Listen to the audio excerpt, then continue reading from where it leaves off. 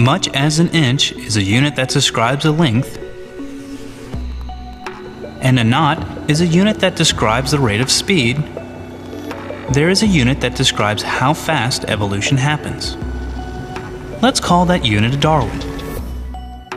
It describes how fast some aspects or characteristics of an organism changes. 1 Darwin is a factor of 2.7 every million years.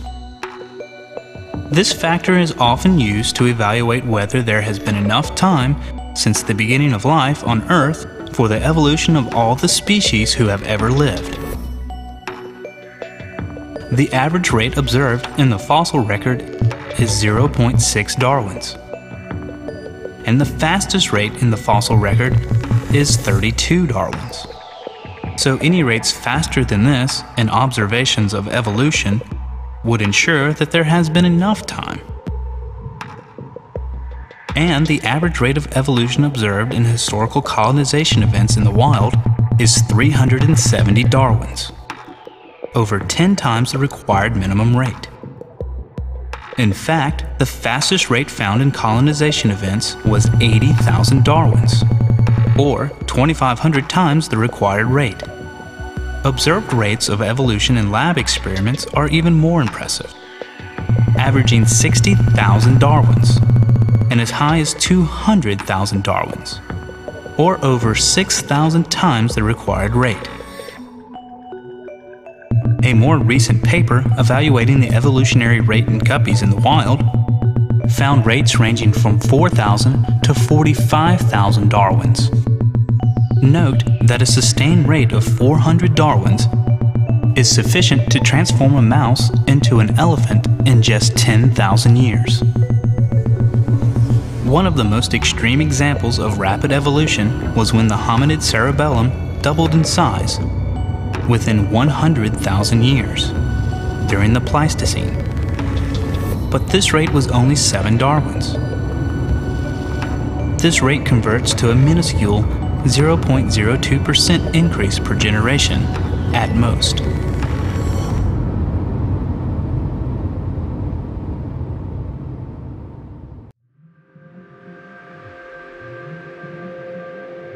Watching a fetus develop reveals much about the ancestral history of that organism. A human embryo in its 3rd week is a featureless disc of cells until a furrow appears and plows its way across the top layer of cells. This is the primitive streak. As the primitive streak then begins to shorten, it leaves a trail in the form of a tube of tissues. This is the notochord, a stiffening rod found in embryos of all chordates. In primitive vertebrates, it persists throughout life as the main axial support of the body. But in higher vertebrates, the spinal cord replaces it. But because our developmental heritage, the spinal cord cannot develop unless the notochord secretes the right chemical signals. The genome includes the information necessary for the embryo to develop properly. But the genome has a history. It has been passed down through a chain of ancestors, unbroken since the dawn of life. And it still goes through the motions of creating many of those ancestors. 300 million years ago, our ancestors were creatures who laid their eggs in water. These eggs were small and round and contained yolk sacs to sustain the embryo. This is the first stage of a human embryo. But we notice that our embryo goes through a stage where it takes the form of a flattened disc.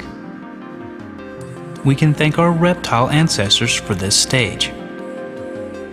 When reptiles started laying their eggs with new hard shells on land, the embryos had to be supplied with a larger yolk to feed them through a long period of incubation.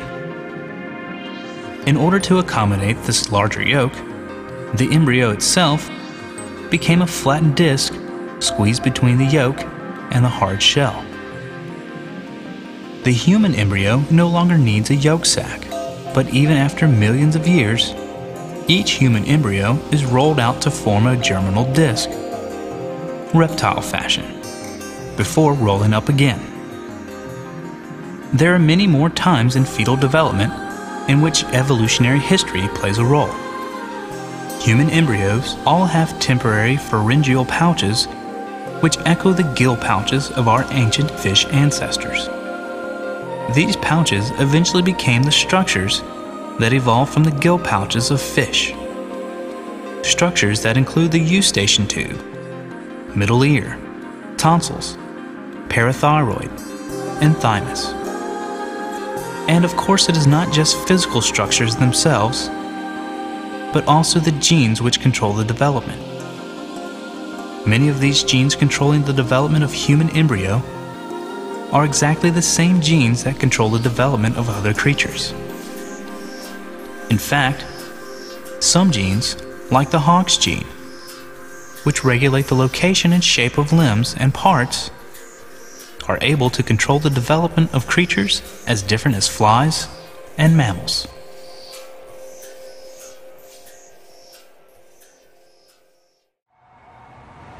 If every living creature on Earth descended from one species that could perform life's basic functions, replication, metabolism, etc., then not only should we inherit those functional capabilities, but we should also inherit the structures used to perform these functions. So a testable prediction of the idea of common descent is that all life should have similar structures that execute life's basic processes. And they do. Down past the cellular level and down to the molecules that support life's processes. All life on Earth shares the same molecules that allow life to function.